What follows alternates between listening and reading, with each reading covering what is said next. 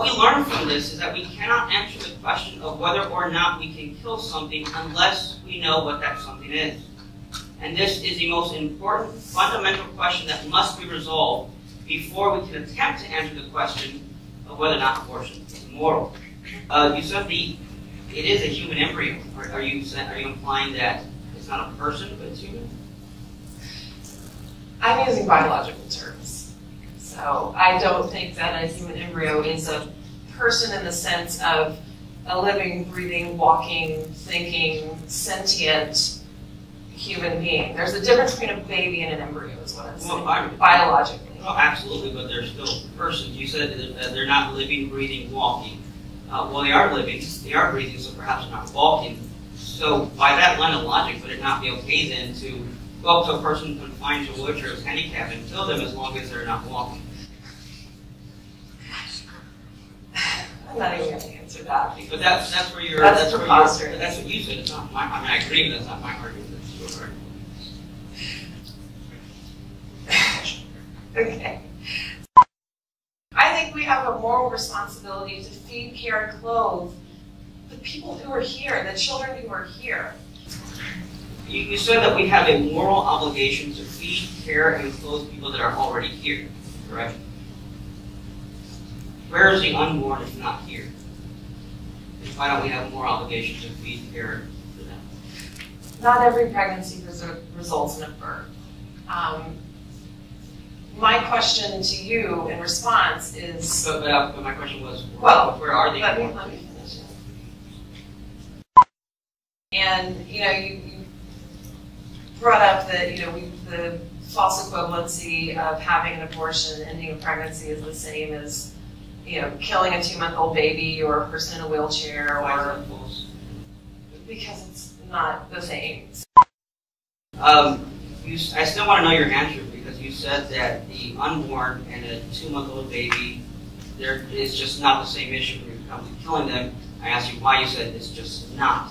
Do you have any scientific evidence or philosophical evidence for this other than just a mere assertion that it's not?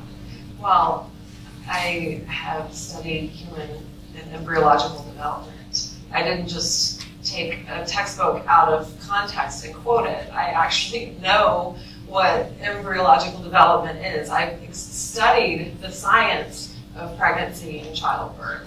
So yeah, I know the difference between a 2-month-old baby and a 6-week-old embryo. Okay, well, I'm asking you to enlighten me here, not just tell me it's different.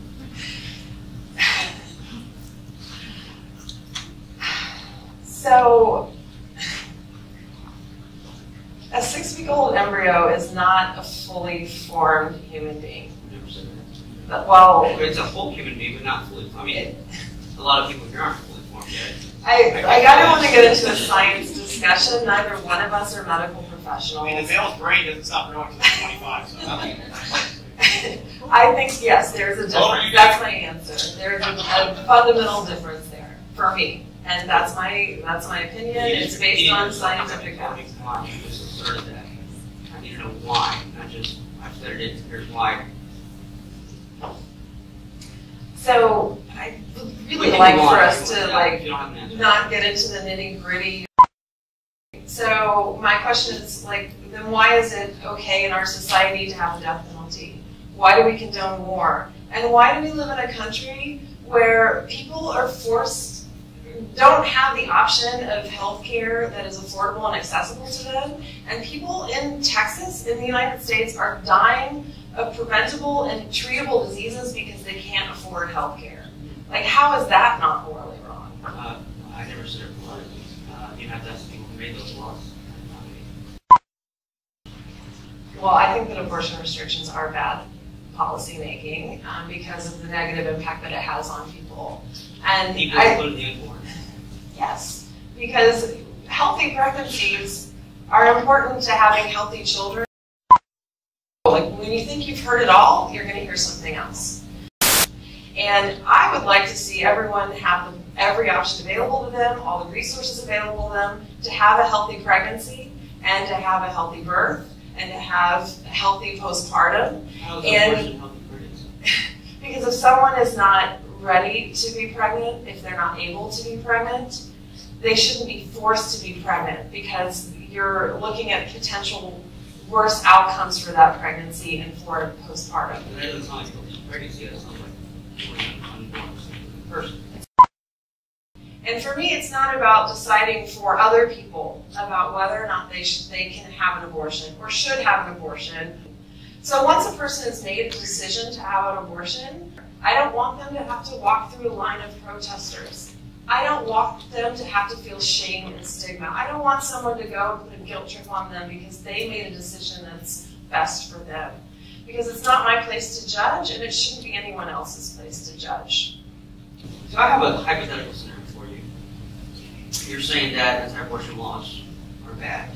So I'm assuming that we should respect a woman's decision to have an abortion, whatever that decision may be, correct? Okay, if a woman comes up to you, and let's hypothetically say that there was technology that was available that could tell you what, not just the gender of your baby, but maybe even your baby's sexual preferences. And what if someone of some religion says, I just discovered that my baby is going to be born gay and I don't want to be a baby. Would you be okay with that decision to abort? Because if you aren't, then you're okay with killing homosexual people for people's preferences. If you're not, then you're going against a woman's choice, which by your standards should be respected no matter what.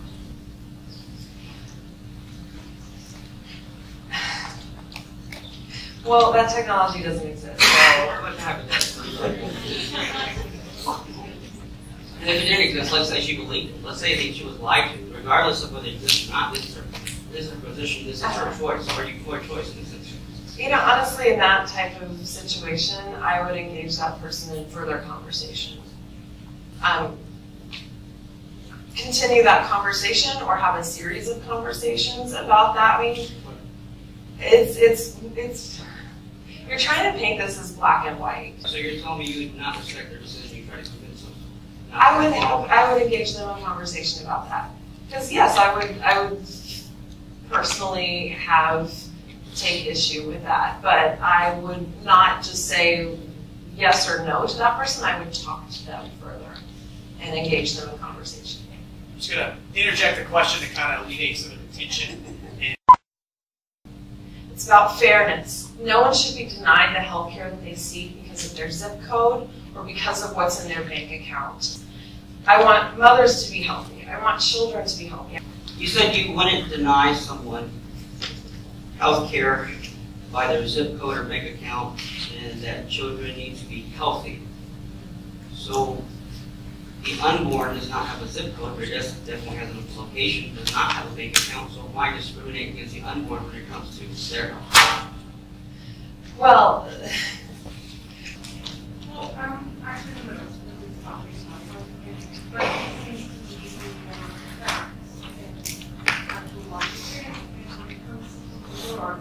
Not bashing on anything, but it's just more like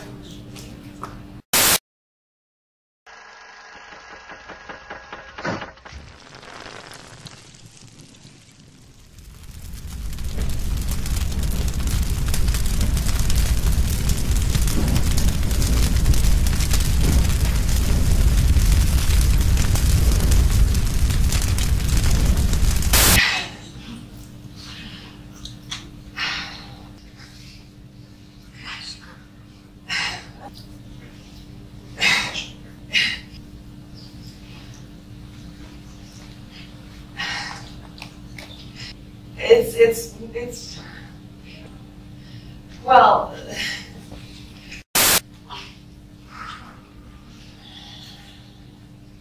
yeah, I'm unpacking that for a minute.